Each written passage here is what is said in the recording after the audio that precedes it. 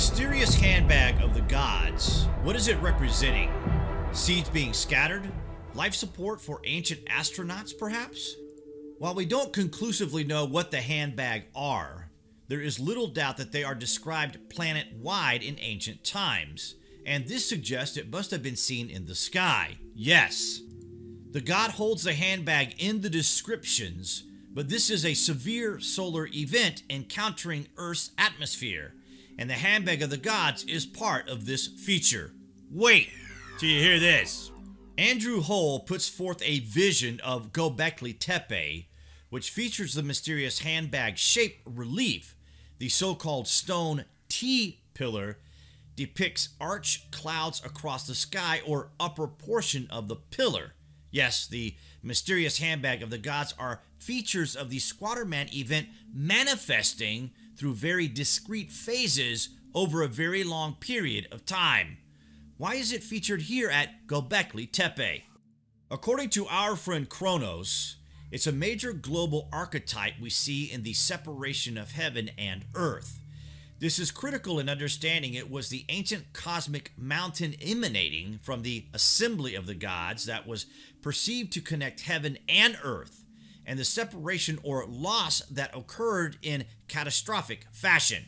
According to the scholars, temples and pyramids and ziggurats had a cosmic function to heal and restore that break, and they are replicas of the cosmic mountain. Now, in regards to Gobekli Tepe, it seems the builders purposely buried it all, as you know, but we do see the symbols of the Squatterman and the assembly of the gods. Our belief lies in this essentially all being a spell they were attempting to cast to restore what was lost, the golden age of the gods. Perhaps this is the first great attempt to heal the separation of heaven and earth. The handbag depicts box-like shape of mesocyclone seen at a distance, with the arc receding from center to behind, where it downdrafts into an unseen cyclone. A distant viewer would only see a line of thunderstorms surrounding the cyclone with, instead of an anvil cloud, the jet stream to the cyclone arcing away just as it depicted.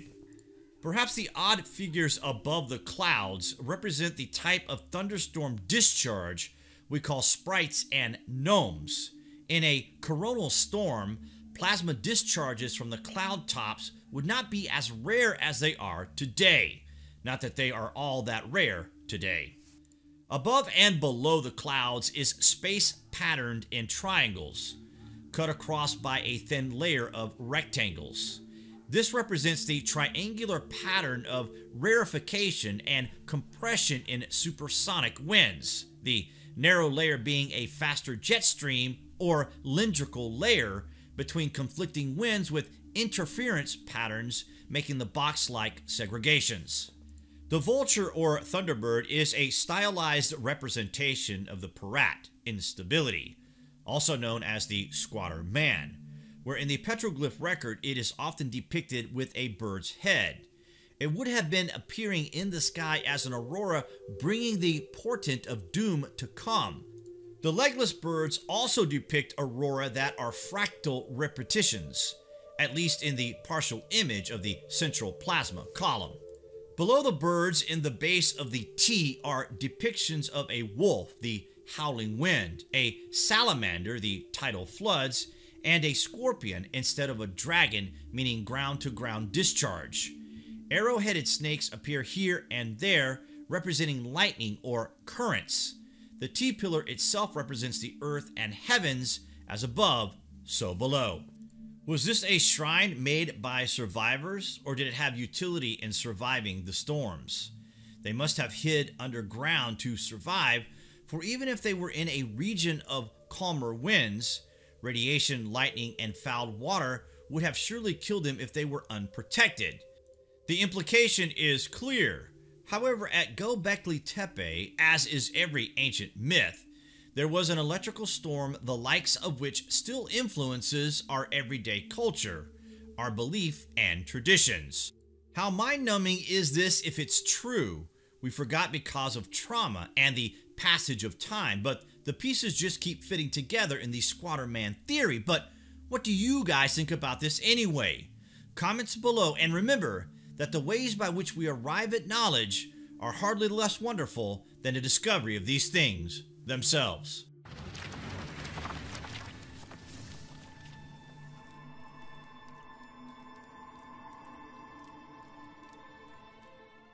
The ancient civilizations of the earth have remained silent for millennia, but they left a message for us to find.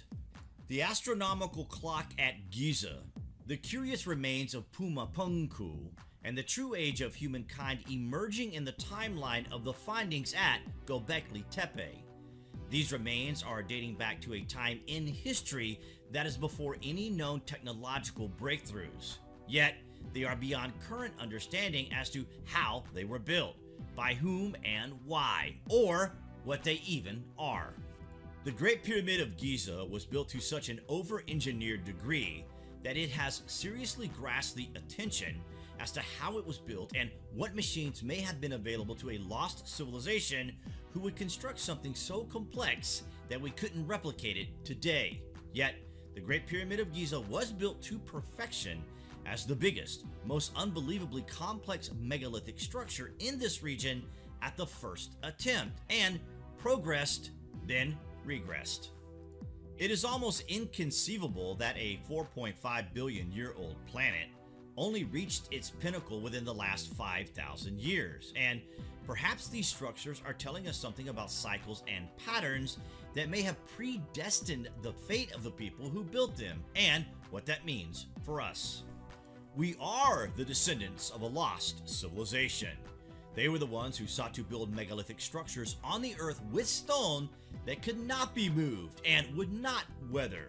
So they would reach through the ages to tell us something very important for humanity. Their message points to the stars and is being deciphered in modern times. Armed with this understanding, the Lost History Channel is determined to help recover the history of our kind that was lost for so long. What it all means and what it is telling us about our future. We invite you to subscribe. Your journey starts here. Wait till you hear this.